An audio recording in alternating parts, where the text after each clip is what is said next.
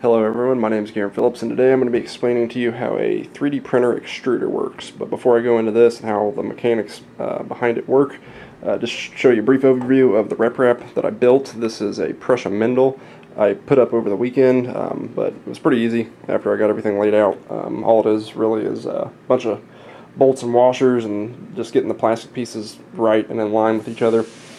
Now if you've seen my video of how a 3D printer works, I suggest you watch that before watching this if you haven't seen it, but if you have, then you'll understand this pretty well. Here is the carriage that the extruder sits on. It sits in like that. This is the Y-axis, I think, or it might be the X, I can't remember. And then this right here are some threaded rods that the Z runs on that connect to a stepper motor, and they move the head up and down, so you have left and right motion and up and down motion. And then the table, which this actually isn't the table, there's a piece that goes on top of this, moves this way for the other axis. So you have a 3-axis 3D printer. And how the extruder works, and the reason I'm making this video is because putting this together was pretty easy. There's tutorials online on the website for Reprap that you can watch to put it together. But once I hit the extruder, I was kind of at a dead stop. I didn't really know what I was doing. Because I'm new and this is my first 3D printer that I've ever made. But I want to make this video to explain to you how the nozzle and extruder works so that it can be easier for someone that has never built one either. And here I have a setup and a test for a power supply for the 3D printer, and the heater. I have a copper wire that's wound with a special wire that's called Nichrome Wire, Nichrome. And it's a nickel and chromium based metal, and this is the wire that I got it from. This is actually an insulated, but inside this insulation there's the nichrome wire, and this stuff is actually really interesting. It's when you take it and wind it around something and run a current through it, it heats up a lot. It's a resistor, and I think it's resistant up to like 1400 degrees Fahrenheit. So how it works is, and what I've done and set up is that I have a power supply that's running to 120 or 110 AC, and then I had to take my multimeter and I had to find a 12 volt DC out, and all I did was plug it in, and here are the two plug-ins. I've got the ground, which is the black wire, running to the power supply, and then the yellow is 12 volt in. And one thing to note too is, if you're new with making a 3D printer or using a power supply, is that in order to get the power supply to actually turn on, I have an on and off switch right here. So this actually isn't running right now, so I don't have to worry about shocking myself. You have to find the wire, the green wire, which I believe it's green for most power supplies, but this wire is the on and off switch that would be plugged into your computer, and this lets the power supply know that it's okay to turn on. So you have to run a circuit from the green wire to a ground, and this will enable the power supply to turn on. Otherwise it won't turn on if I pull this out. So with that said, I've actually already tested this wire, and I've tested the extruder. And how the extruder works is, I've got a stepper motor hooked up here, and the stepper motor drives a gear that drives this gear, and this gear is connected to this bolt. And let me try to flip this so I can do it. I've got a bearing here, and then there's a bearing behind this too, and then I have a bearing here that is spring loaded, and the plastic ABS actually feeds down through here, and there's a groove cut out. I don't know if you can see it very well.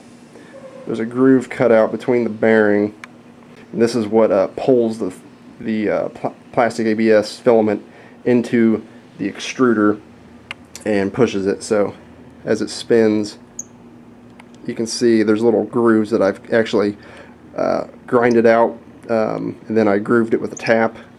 You probably can't see it very well, but once it comes down to here, this is a special plastic called PTFE or something like that.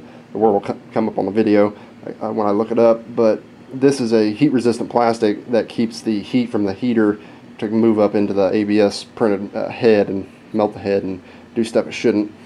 But this is the Nichrome wire I spoke about earlier that's wrapped around the brass threading, and the plastic. You can actually see that I have some plastic already melted in here because I tested it earlier.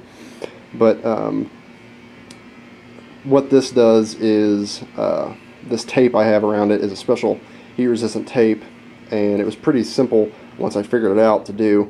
But I think this is about 10 inches of Nichrome wire. I think it's 31 or 32 gauge, and it was at like 6.8 ohms, I believe, resistance.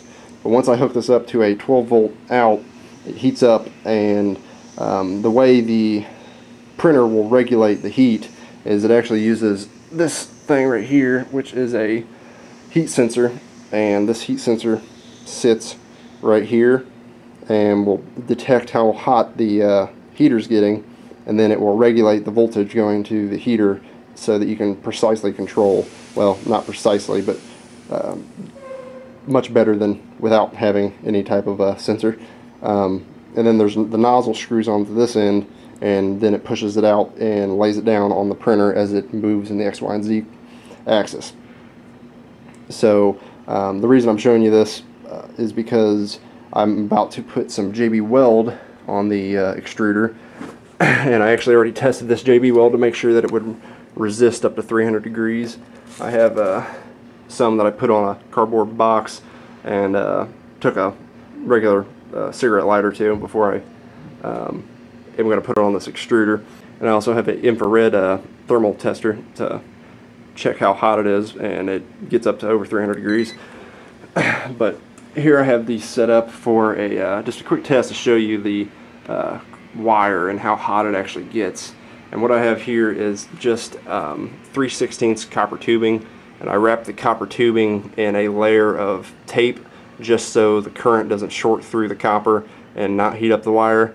And then after that I wrap the Nichrome wire around it. I actually just took this insulated wire and stripped the insulation off of it, and then I have wrapped another piece of tape around the wire just to keep it in place, and I've made sure that everything is not shorted out over the holder. So now I'm just going to turn it on real quick, and I'll actually show you how hot it gets, and I'll use a the infrared tester to show you.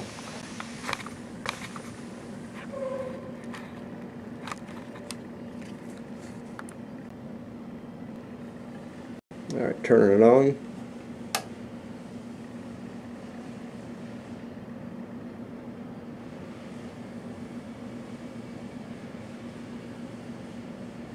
I'm not going to let it get that hot because it'll actually start smelling really bad when that plastic melts. But that just gives you an idea of how the extruder works, and this is the easiest way to make a heater if you don't want to buy anything special or any machine pieces. So all you have to do is take that Nichrome wire, wrap it around the brass tubing, then I just use the special tape, heat resistant tape, to wrap around it and hold it in place. I'm going to put the sensor in place and tape it down. Then I'm going to wrap the JB Weld, or I'm going to put the JB Weld around it for insulator. And then after that I'm actually going to use some header tape, and then I'll put a brass coupling that I just took some sheet metal cutters and I cut it. The wires will run out of this, and then it will slip over the extruder, and I'm going to put a bolt in place that's going to hold the brass tubing to this plastic PTF plastic so that it holds in place, because there can actually be quite a bit of pressure in the extruder once it starts running, and I don't want anything to break or fall apart. Then after that I'm actually going to put some spark plug wraps that I bought, and you can pick both these up at just your local auto store. And hopefully that should get the 3D printer running. And then after I have this all built and ready, I'm going to mount it to the Prussia, and then all I have to do is hook up the electronics and get everything working right with the program, and I should have a working 3D printer.